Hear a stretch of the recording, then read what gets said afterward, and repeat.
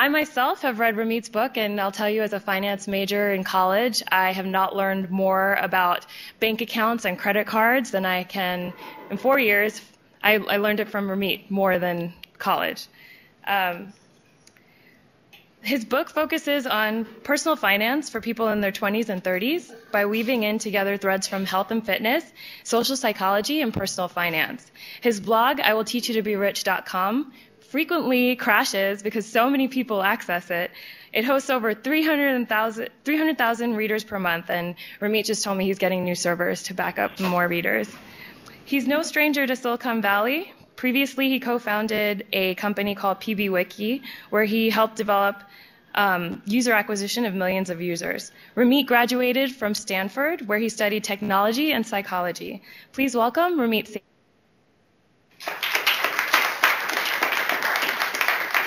Thank you very much. Can I use these? Testing 1, 2, 3. Is this okay?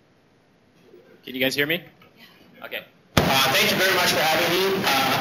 I really appreciate the hospitality to be here. And I don't just mean today, by the way. When I was doing my first startup, I used to eat here about 4 times a week. So thank you very much for that. Just a quick question. Who here has read my blog or my book already? Okay. Who here thinks it sounds like a big fat scam? I will teach you to be rich, yeah. What I want to talk about today is a system that I've been working on building for the last 10 years. And it comes down to personal finance is not about willpower. People think if I just try harder, I can save more money, I can earn more money. Very similar to if I just try harder, I can lose 10 pounds. And clearly it's more complex than trying harder. It's clearly more complex than throwing tactic after tactic out at people. What we're going to do today, I want to spend about a half an hour talking about the psychology of automation, the psychology of personal finance. And then I'm going to talk to you a little bit about the system, how you can implement it today. It takes about 6 weeks, or people are pretty smart here, so you can probably do a little faster. And then we'll just do a lot of Q&A. I'd love to take questions. Personal finance is intensely psychological. And first of all, when I talk about I will teach you to be rich, I want to emphasize that rich is not just about money. For some people, rich could mean buying a Louis Vuitton bag or expensive shoes or traveling all the time. That's perfectly fine. That could be a rich life to you. For other people, it might be about charity or more traveling or whatever it may be. That's fine too. But rich is only partly about money. The reason that I started this was I got sick and tired of personal finance experts telling us things like, don't spend money on lattes and keep a budget, which no one ever does and is the most useless advice, but continues to be expressed for the last 50 years. Even though no one keeps a budget, it just doesn't work. So today, these are things we're not going to talk about. I'm not going to tell you to keep a budget. I'm not going to lecture you about lattes. And for some reason, kooky people start talking about Ron Paul and commodities when it comes to investing. We're not going to talk about that either. What we are going to talk about is building an automated system so that by default, without trying, your money is doing the right thing. Okay? And that will let you lead a rich life and spend your money guilt-free, because I will teach you to be rich is about spending extravagantly on the things you love if you're cutting costs mercilessly on the things you don't. Okay, so let's get to it. In the next hour, we are going to go through a bulletproof system. This is a system that you can use for your own money. And most people, if I ask you, where's your money going? Most people look at their bills at the end of the month and go, I don't know, I guess I spent that much. I don't know why they talk like that, but they do. Instead, what I'll propose is a bulletproof system where if I were to say to you, hey, you need to start saving $500 for this trip to Thailand you want to take, you're going to say, no problem. I know exactly where to take the money out from here to here and have it flow over here. And it will be a couple clicks and it'll be done, automatic. Okay? We're also going to examine the psychology of it. And I want to ask you guys to first take a couple minutes with me to go deep into the psychology, because it's not just about tactics. It's not about me telling you, you need to spend less on this and earn more and do this. We know that. We know what we need to do. Why aren't we doing it? I took a survey of about 1,600 users and asked them, what are the things you wish you'd saved for 10 years ago? And it was almost a uniform curve. People in their 20s wish that they had saved more for traveling. People in their 30s wish that they'd saved more for their down payment on their house. And people in their 40s, who are often really screwed if they haven't started, wish that they had saved more for their retirement. So we know what's going to happen to us 10 years from now, yet we delude ourselves into thinking we'll do it later. I met a girl on my book tour. She's about 25, 26, and she told me a really interesting story. She said, Ramit, I read your book, and I started saving for my wedding already. I have a little sub-savings account. I said, great, can I get this on Flipcam? This would be awesome. And she got very uncomfortable. She said, no, I don't want to talk about it on camera. I said, why? And she told me, I'm not engaged yet. Isn't it interesting that we know the average age where a woman gets married, where a man gets married? We know the average cost of a wedding. Put the numbers together, and it means that if you're 20 years old, you need to be saving over $300 a month for your wedding. If you're 25, over $1,000 a month. But who does this? It's so weird. And it struck me, isn't it interesting that it's weird for this young woman in Portland to be saving, where it's actually normative for us to say, oh, I'll just figure that out later. Or, even more delusional, I'm just going to have a small, simple wedding with a few friends. No, you're not. You're going to have a big-ass wedding because that's what we want. It's our day. So let's get real. Let's be honest and acknowledge what the costs are going to be. Okay? There's also people who are even more delusional. 20% of people actually believe they'll get rich by winning the lottery. I hate these people. 10% think that they'll get rich through an inheritance. I hate them as well. And perhaps the most delusional of all, 3% via an insurance settlement. Yes, I'm sure. Smart 3%. Not going to happen. Why don't we do this? If I were to ask someone in their 40s, what's the number one thing that you are worried about or concerned about? They will say, almost all of them, money. We know it. We know we need to exercise more. We know we need to work out more, eat less, and manage our money. Why don't we do it?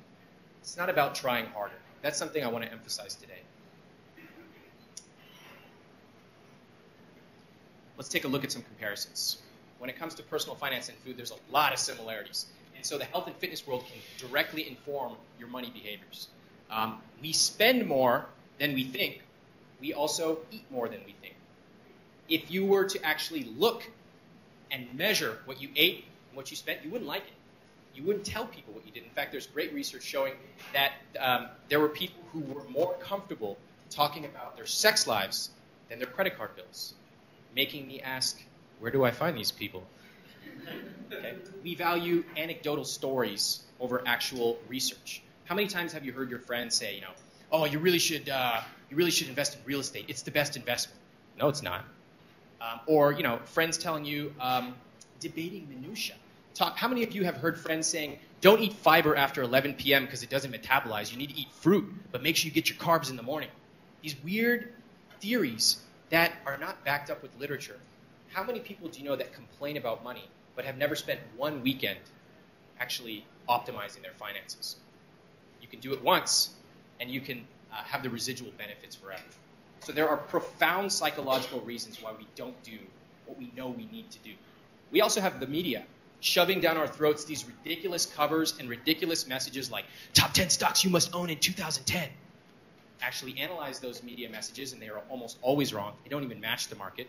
What they are doing is selling advertisements and selling magazines, not selling good financial advice. The answer is far more prosaic, and it's something I like to talk about, which is, would you rather be sexy or would you rather be rich? Would you rather go to a party? I'm a nerd. I don't know if you guys do this, but when I go to parties, we talk investment strategy. This is what we do. And people say, what do you invest in?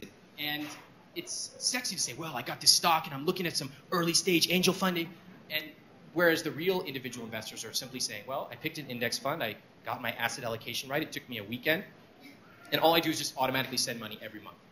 It's not as sexy, but it'll make you rich. Other reasons, and this is perhaps the most important of all.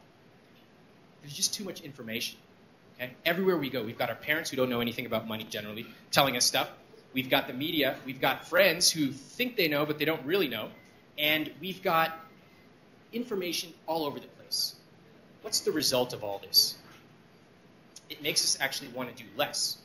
It makes us, when we see, let's look at 401ks, for example. Great study in the book, The Paradox of Choice. When there are more options in your 401k, people actually participate less. It's very counterintuitive, but it's true. How many of you have ever opened up your 401k and just gotten overwhelmed with the choices? Anyone here? Interesting. And we're all in this room. We've got a lot of very, very smart people. It's not that you're not smart. It's that it's a human tendency to be overwhelmed by too much. The result of all this information, all this media messages is predictable. It's we do nothing. We say we'll do it later. So,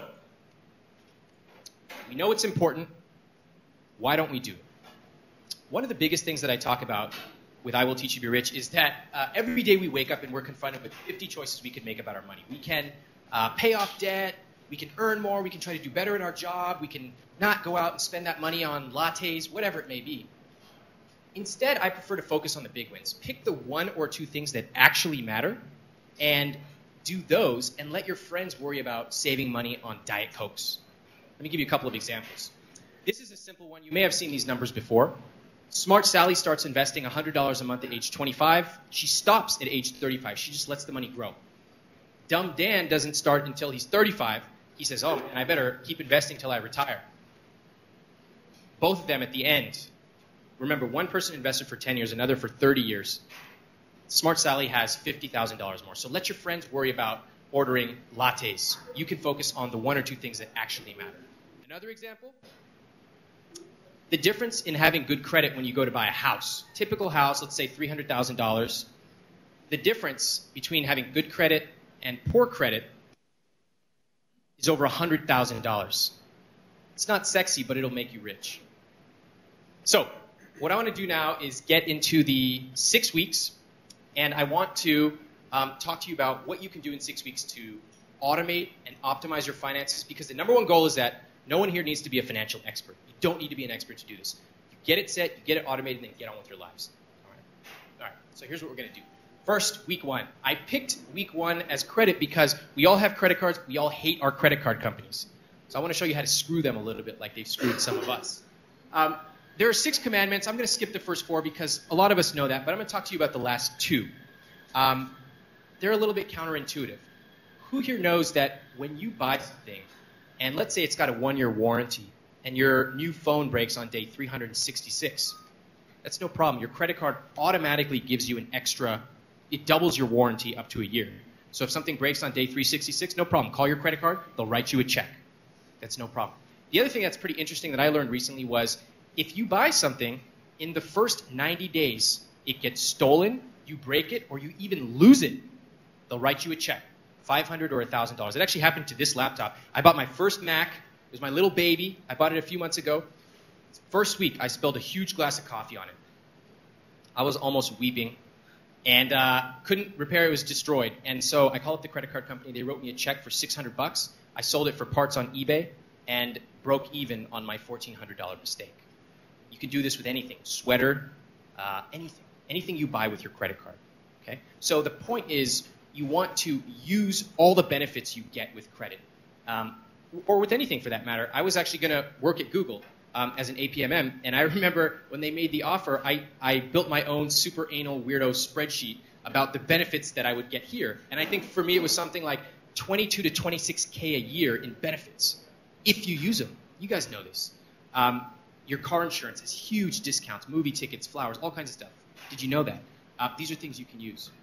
The other thing about credit is to negotiate like an Indian, okay? I have been bred to negotiate like an Indian, so I want to share some of this with you. You can negotiate your car insurance. You can negotiate your credit card late fees, overdraft fees, your gym, cable. You can even, if you carry debt, you can negotiate your credit card APR, which if you're carrying a lot of debt is a huge win for you. Okay? Do you guys want me to do a mock negotiation right now? Would that help? Yes. Okay. All right. So it's easy to say just negotiate, but for some reason in America we're scared of using the phone. I don't know why, but people are really afraid of using the phone, which allows me to, number one, mock them, but number two, in the book I actually wrote the email scripts, or the scripts you can use on the phone. People literally call these companies and read them the scripts, so the companies don't like me very much. Let me give you an example of an overdraft negotiation. Okay? So I have $500 in my checking account. I just used my debit card, which, by the way, you shouldn't. But I just used my debit card to buy $700 purchase, so I'm overdrafted. And what they do is they just hit me with a $37 overdraft fee. So I call them up and I say this. Hi there, I just wanted to confirm that you've received my extra transfer that I sent in after that overdraft. Can you confirm that you've received that money now? There should be about $1,000 in my account. Well, yes, sir. As a matter of fact, we did receive that transfer yesterday. Thank you very much. Okay, now I wanted to talk to you about that overdraft fee. I see that an overdraft fee was incurred, and I'd like to ask you to waive that, please. Why? well, I made a mistake. I was moving some accounts around, and it's not going to happen again. I'd like you to waive that overdraft fee, please. Now, two things right here. Just stop right here for a minute. First of all, you have a 50% chance right there of getting that fee waived. Right there. For two reasons. One, because you asked, and most people don't. And second, you didn't say, can you remove that overdraft fee? Because the natural response of a customer service rep is to say, no. You said, I'd like you to waive that overdraft fee, please. Okay, so let's say they do it, 50%. If not, you're going to have to go a little tougher. You say, sorry, sir, I'm not able to waive that overdraft fee, but we have blah, blah, blah, marketing pitch, blah, blah, blah. Well, you know, I'm looking at my account here, and I've been a customer for 4.5 years, and I'd hate to have to switch just because of one minor overdraft fee. Can you take another look and see what you can do for me? Right there, your chances go up to about 65, 70%. Okay. It works. And then if it still doesn't work, you can escalate or you can call back later. But the point is, you can do this. And actually, I'm going to teach you 3 words you can use right after this call, and you can save, a lot of people save a lot of money using this. So and it's true, by the way. The phrase is this. You call up your cable company. Do this with your they hate me. Call your cable company and say this. Hi, Mr. Comcast. I noticed this $80 a month fee that I'm paying. You know what? Times are tough. Times are tough. I just can't afford that anymore. What can you do for me? Well, sir, as a matter of fact, we have a special $50 offer that we can offer you for the next 12 months. Oh, thank you very much. You just save $400 a year. Okay? That's the money that you can use to start investing and use on things you love, whether it's going out or traveling. These things work. So I would really urge you to call up all your companies and take them for all they're worth, because you're paying them. These companies pay $300 to $1,500 in customer acquisition costs. They don't want to lose you for a $37 fee. So take advantage of it. They expect it. They build it into their models. All right. We've now covered credit. Let's get to bank accounts. This is pretty easy. I just want to share the actual accounts that I use and how I set it up. Rather than having all your money sitting in a big pool in a savings account, don't do that, because it's easy to just say, oh, I've got 5K or 10K or whatever the number is. Yeah, I'll just take some of it out. And then you just stay stagnant for a year or 2 or 5 years. Instead, use sub-savings accounts. So I'll actually show you a screenshot of my own savings account. I'm saving for certain sub-goals, like a wedding, even though I'm not engaged, car repairs, because those are unexpected, and a trip to China. What happens is, if I want to take some money out to do something, it's not that I can't take it out. Of course I can. But it's just that minor psychological barrier. I have to think for a second. Do I really want to take $1,000 out of my down payment fund? Do I really? Just think about it for 1 extra second. That often enough is the default to help you make the right decision. The accounts that I use, I'd recommend 2. So one is for ING Direct, for Orange. I like them a lot. They're simple. They don't spam you with a bunch of mail and stuff. It just works. The second is Schwab for checking.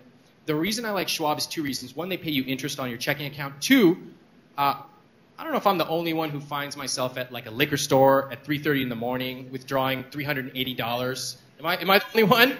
Well, you get hit with these huge, like $5, $10 withdrawal fees that make me boil in rage. Schwab actually refunds all your ATM fees. So I really like them for that, especially if you live in like a New York area. You're getting hit with these fees all the time.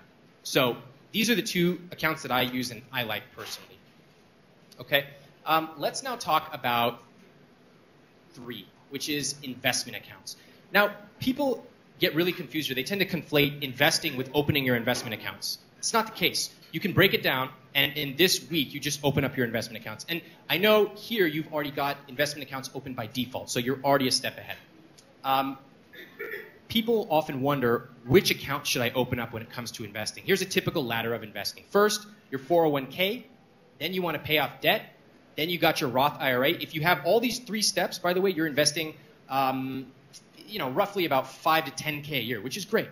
If you still have more money, you can go back to your 401k. And then if you have more, you're investing over $20,000 a year, open up a taxable account. A little bit different for Googlers. So I want to cover that for you for a second. I know you've got a Roth 401k, which is great. And the match is very generous. So if you simply do the first 1 or 2 things, you are ahead of the game. You're ahead of 99% of your peers. I'll take questions at the end. So just doing a Roth 401k as much as you can and paying off debt is wonderful. That's what I call the 85% solution. Gets you 85% of the way there. Now get on with your life. Okay? If you really want to get fancy, you can do the rest of that stuff. Especially in 2010, there's a bunch of cool tax stuff, especially if you're a highly compensated employee. But that's more complex, and that is the 85 to 100% of the process. Okay? quick numbers on 401ks. I just want to show you how these numbers work. Many of you have seen these. These are the kind of things that you'll see in these magazines all the time. They're just numbers. They don't really persuade you to take action. So some of the stuff that I've done with iwillteachyoutoberich.com and the book is all about behavioral change. Just quickly notice these numbers here in terms of ages on the left. You'll see that with an employer match, your money actually just grows. This is without. This is with a match, and your money just grows tremendously. And notice that, by the way, the Google match is actually more generous than these calculations. So your money really, really grows quickly. All right? I won't say more about that. Except one more thing. Psychologically, it's very important. They did some great research where they went into companies and people had to opt in. They had to fill out a form to get into the 401k. Remember, there are big tax benefits. You save a lot of money using a 401k. About 35% of people opted in. Then they made it opt out. In other words, you're automatically enrolled. Compliance or contributions skyrocketed to over 90%. That's why it's really important to automate this stuff. Because you might be motivated right after you leave this talk, but 6 months from now, you're like, let's drink. You're not thinking about personal finance. So just automate it, and you don't have to worry about it again. Quickly, investment accounts, I like Vanguard. I know you've got Vanguard here. They're great. They don't try to gouge you with fat commissions like some of the other guys. T. Rowe Price and Schwab are also great. So any of these companies are wonderful, and they have great funds that you can do for low cost. Okay. We've now covered credit, your bank accounts, your investment accounts. This is a tough one, conscious spending. So like I said, I don't want to tell you you shouldn't spend on XYZ, because the first thing you're going to do is say, screw this guy. He's telling me what to do. And in psychology, that's the term reactance. We don't like someone telling us what to do. We actually rebel against that. Not the case. I think you should spend extravagantly on the things you love, as long as you're handling the other stuff. So I want to talk about how you do that. Again, if I asked you, where does your money go? Most people don't know. Or if they think they know, they don't. We're not cognitively wired to amortize our spending. So if I were to ask you, how much do you spend? Did you really count in the $700 in Christmas gifts you spend at the end of the year, adding about $60 a month? No. You didn't count the vacation. You didn't count all these one-time events. Here's a nice baseline for what your spending could look like in your 20s and 30s. Okay, I say that specifically because 20 to 35% of guilt-free spending, like drinking, is almost a criminal amount for some parents. But that's okay. When you're in your 20s and 30s, this is what we spend money on. It's fine. As you get older, your spending behavior is naturally going to change. What I want to emphasize here is that if you cover your 50 to 60% of fixed costs, your investments, and your savings, the rest of the money is guilt-free spending. You don't have to feel bad about buying $300 jeans because you know you're already hitting these numbers. Okay, so what's going to happen after this? You might take a look at this, and you might analyze your own spending, and you might say, wow, I'm like wildly off. I'm not even contributing close to what I want to put into my retirement or savings or whatever. How do I tweak this so I can get the numbers in order or in line? I think saving is a bad word. We don't like to think of saving because it means giving up on the things we love, right? It means saying no to the things we love. So instead, I like to use something I call the CEO model. Cut costs, which is one. We know that. Earn more. We always forget that. I'm actually in the middle of launching something on my site right now to help people take their skills and turn it into income on the side. I think it's a very easy thing to do, especially for highly skilled people, and you can earn a nice $500,000 on the side. And then optimize spending, which is like the thing like negotiating like an Indian, okay? If you do these three things, you can make huge wins. I've got people who read my site who previously said, oh, there's no way I could cut down anymore. There's no way. And then they automate and they go through this, and they're now saving $1,000 a month into their savings and retirement accounts. Very normal salaries. So it's not like they're making a huge ton amount of money. Instead of trying to save on 50 things and not succeeding at any of them, forget that. Use the 80-20 principle, or what I call the two-headed savings approach, and just focus on your two biggest discretionary expenses. Who here knows what their first or second biggest discretionary expenses? Yeah, just shout it out. Travel. What else? Eating out, okay. Drinking. I know you guys don't want to admit it. What else? So there are these big discretionary expenses. I don't want to say cut down your travel all the way, because maybe you really value that. Or eating out. That's what it is for me. Instead, what I say is, I'm going to pick these two discretionary expenses that I want to cut down on, and over a period of 6 months, not tomorrow, but over 6 months, I'm going to cut down by roughly 30 to 50%. Okay? Just slowly. Look at the numbers. They're really slow. By the end of these 6 months, if you do this with two, you've got $500, $600, $700 in extra discretionary income. extra cash flow. You can do whatever you want with that money. And it's not like you went from eating $500 a month out to $200. That will never work. Take it slow, take it gradual, but make it sustainable.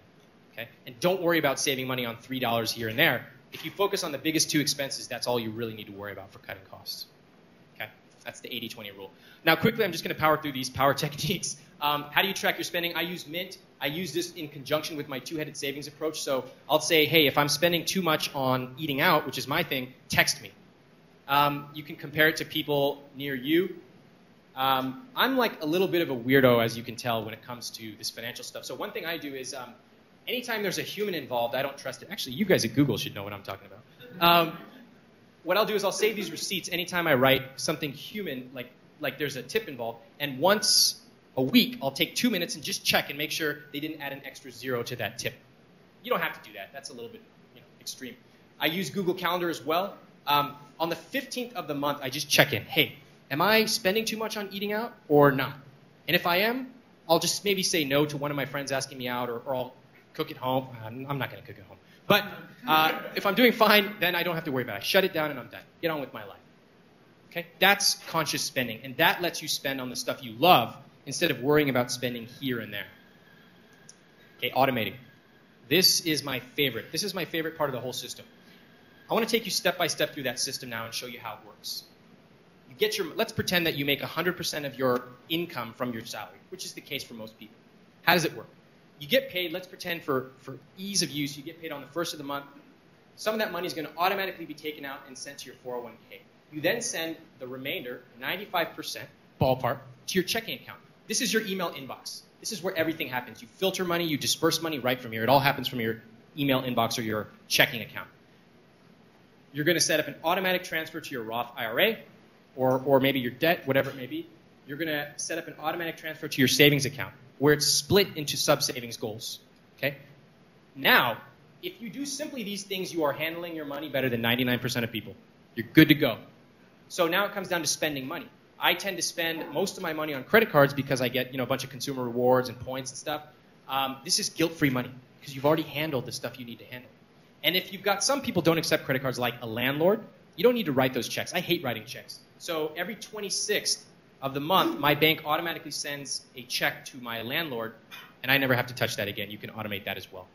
Now look at the power of this. If I were to tell you now, hey, I want you to start saving $200 a month for our trip that we're going to take to China, you can easily say, oh, perfect. I know exactly how to do that. I can use a two-headed approach here to generate a couple extra $100, or I can tweak my savings goals to generate that extra $100, and I would create another savings goal here. You can do all these different things with your automation system instead of just having this, nebulous sense of money that's coming in and going out. It's very powerful to be able to control it. There is a missing piece, and that is timing. You can't have all these transfers going around all the time because you'll be hit with tons and tons of fees. So let's pretend for just a moment, for simplicity, that you're paid on the first of the month. Okay? What you would do is on the second of the month, you would initiate a transfer to your 401k, just like we saw. The rest would go to your checking. Then on the 5th of the month, it would go to savings in your Roth, and then on the 7th, etc. And after the 7th, the rest is guilt-free money. Timing is important. I know you get paid twice a month, so you can tweak it a little bit. One is you can just pay yourself in the first 15 days, do your 401k and your retirement accounts, and then in the second half, you can pay your fixed income. The other thing is if you have enough money just sitting there, you can just treat it as a buffer and go back to this once-a-month system, which is, in my opinion, simpler if you've got the money. So that's how automation works, okay? Now we'll go on to the last part, and we're now on to investments. How many people here have not invested at all? Okay, not that many. I know it's automatic for you, which is great. You've already got a leg up. Let me just quickly walk you through the important stuff to know about investments, and then we're going to do questions. Okay. Ignore these stupid magazines, okay? They, like I said, are selling ads and magazines. They're not selling good financial advice. Please listen to me when I say this. This is very important. Investing is not about picking stocks, okay? Investing is not about picking stocks. People think it is. All of our friends think it is. It's not.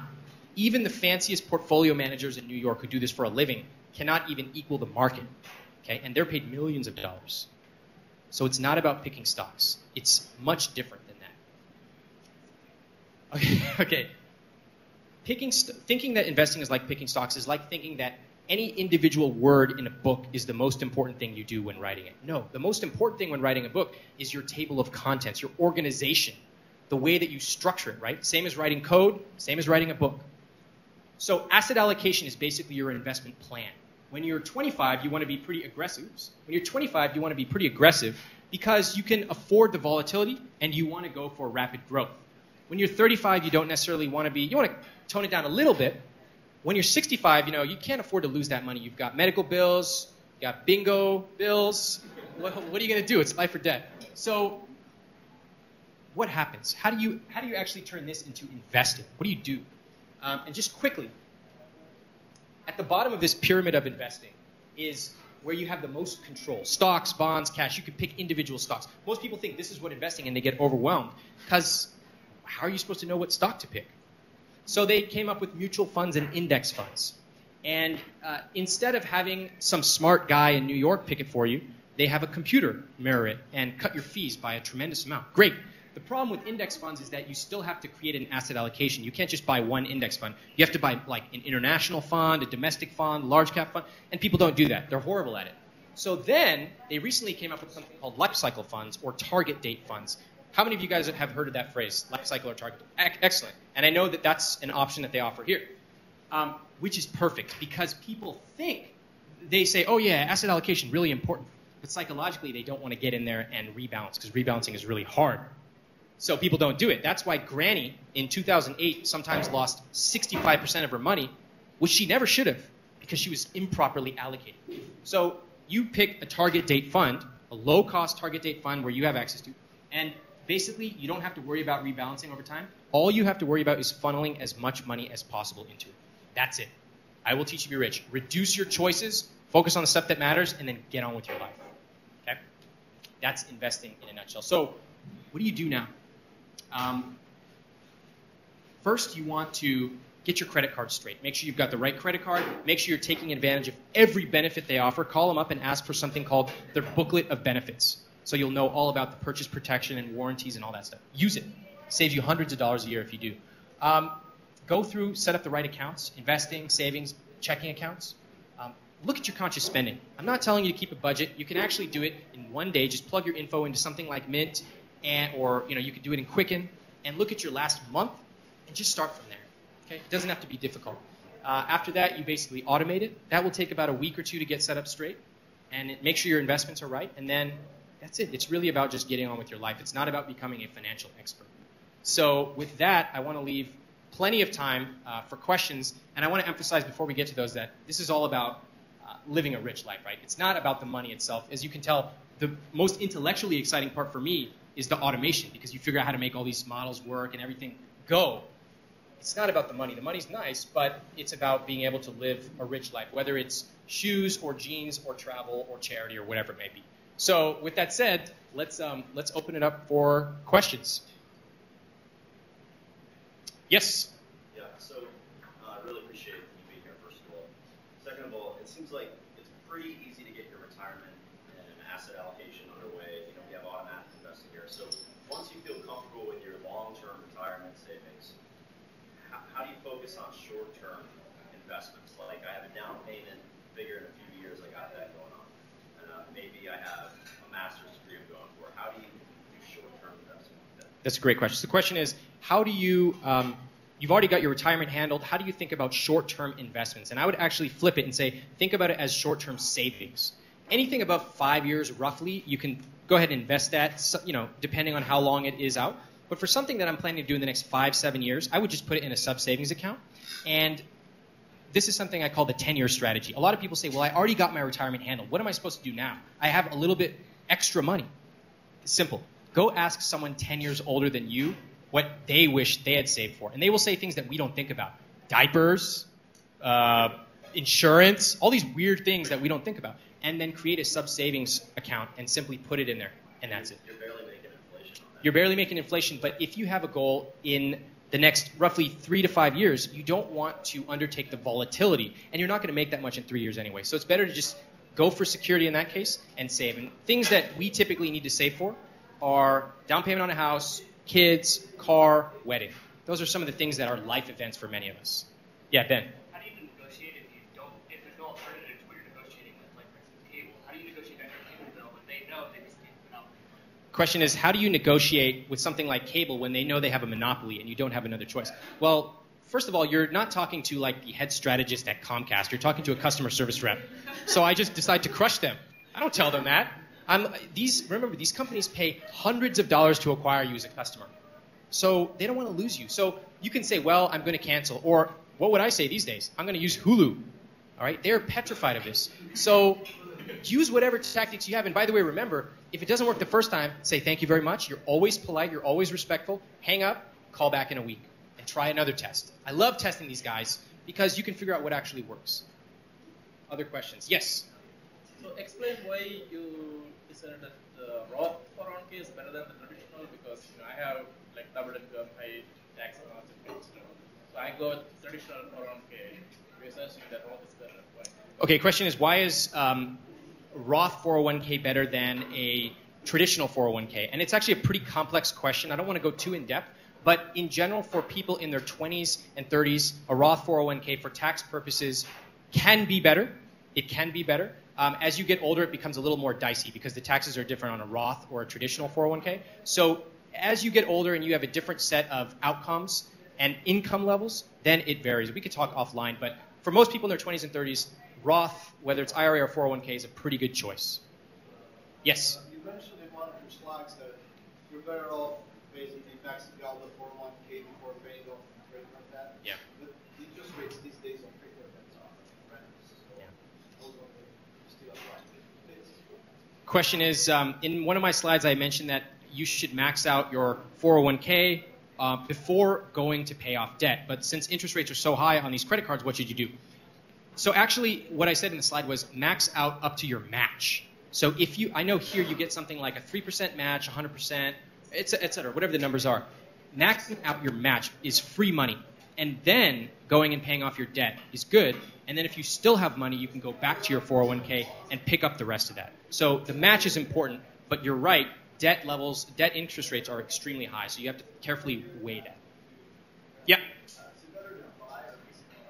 Better to buy or lease a car? Easy answer. For most people, it's better to buy. The only people who should lease cars are companies, because you get some tax benefits, and really rich people who are like, you know what, I'm just going to buy a new Mercedes next year, so screw it.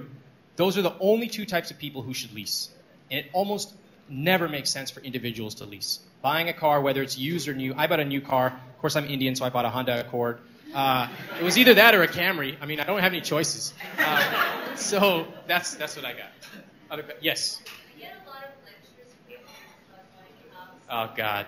So I just wanted to see what your opinion was given that. Okay, great question. Question is, I get a lot of advice from my parents about buying a house. What do you think we should do, particularly living in the Bay Area? So, okay, let me say it very clearly. Real estate is not the best investment that all Americans have thought it is, okay? If you run the numbers, you need to remember a couple things. First of all, people say, well, you get the tax benefit for buying a house.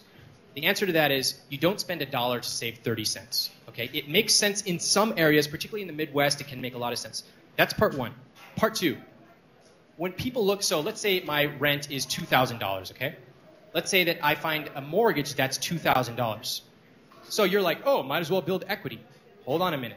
Your mortgage, you have to add, listen closely, you have to add 40 to 50% for maintenance, taxes, insurance to actually cover your out-of-pocket costs. And remember, you have to amortize your roof or your dishwasher, which is going to cost $500 or $25,000 into those costs. So people forget that. And there's a third part. They forget that when you buy a house, you all of a sudden increase your spending. You all of a sudden start getting magazines like Better Homes and Living Gardens or whatever it's called, and you buy, these nice vases. So you have to factor these things in. For some people, it makes sense, but when you run the actual numbers, it becomes a lot less attractive on the coasts to buy it as an investment. Also remember that all your money will be going into this one fixed investment, which is very, very risky. Okay? So I'm not trying to say it's bad all the time. I am trying to say that Americans, especially our parents who don't know anything about money because no one knows anything about money, have just blindly repeated this thing. Oh, real estate, build equity, tax benefit. What? Ask them to actually run the numbers with you, and they will quickly, they'll say, oh, I got to go watch something on TV. Yes, question in the back. Good question. The question is, where should I learn about building up a good credit score?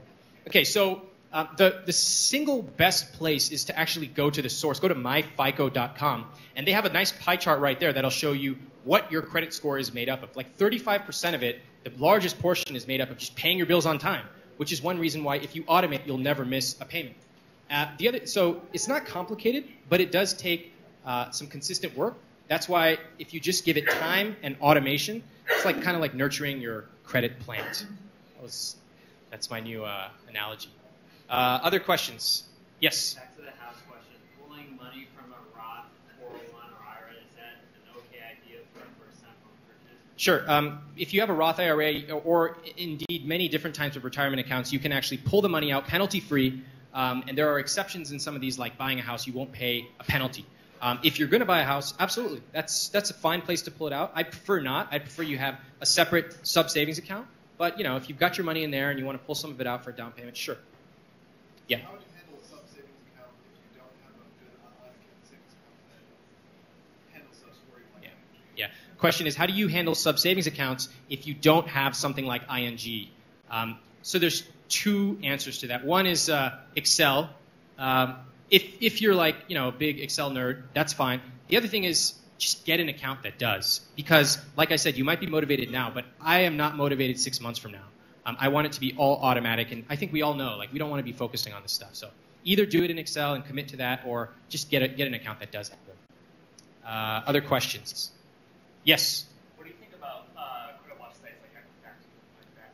What do I think about credit watch sites like Equifax? They're okay. These sites basically will alert you if something's going on with your credit, if it's gone up or down.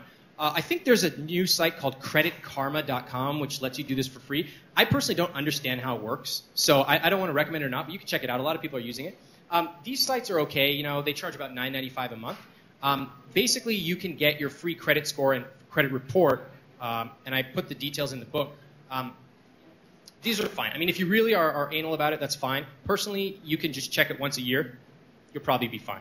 Yeah, I mean, that's a question of someone who's already done 85% of the work and they really want to get down to the nitty-gritty. And if that's you, then absolutely, you should do it if it makes you comfortable. You showed an example, your personal example, like Charles Schwab checking and then ING savings.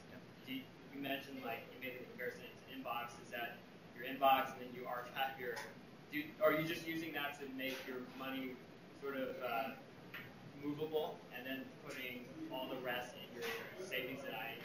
Or do you have a savings at Trump as well? Okay, so the question was, do I use labels and archiving and all these shortcuts for my bank accounts? No. Do I have just a savings account and a checking account? Mine has gotten a little bit more complicated than when I initially started because I have a business account and things like that. But you can get 100% of your needs as an individual met with one good checking account and one good savings account and then your investment accounts. You don't need to get any fancier than that. Okay? Yes, Tolu. You talk a lot about earning more on the side. What are some examples of ways you can do that without being in conflict with your goal? Yeah. Because a lot of the skills that you would be good at are skills that you would do your job here. AdWords consulting. All right. Okay, so question is, how do I earn more on the side without being in conflict with Google or my employer?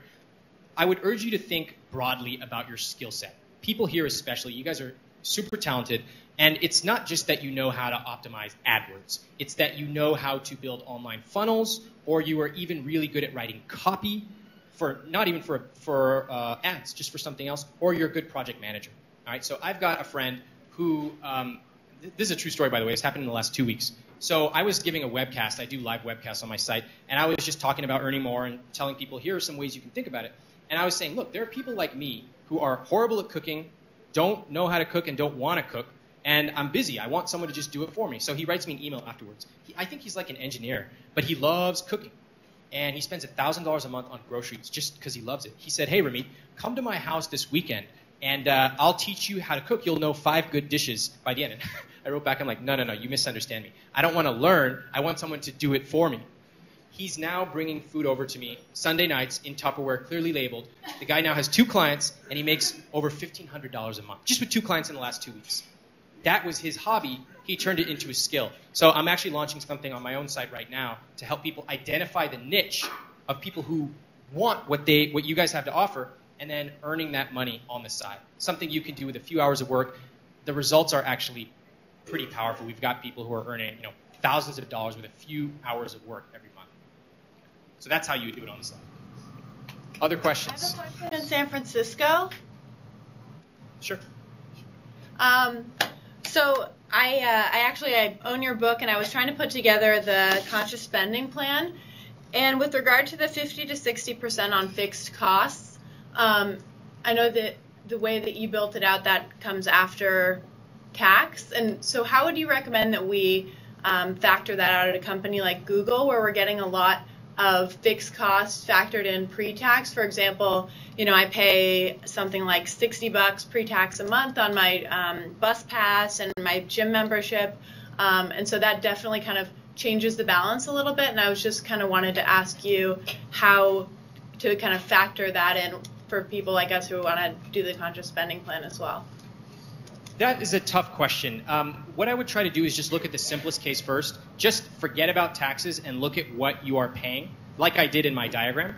And then after that, you can take the certain areas where you're getting pre-tax benefits, and you can factor those into. There's really not a great simple answer for this one, because it's so different depending on, you're using an HSA or your bus pass or whatever it might be. Basic bottom line, I would say, is start off with the simplest example you can, and then just deduct the taxes out of there. In the grand scheme of things, it shouldn't be too big of a deal, since those expenses are fairly small anyway. Hope that helps. Okay, any last questions? Okay, well, I think we will wrap it up there. Thank you guys very much.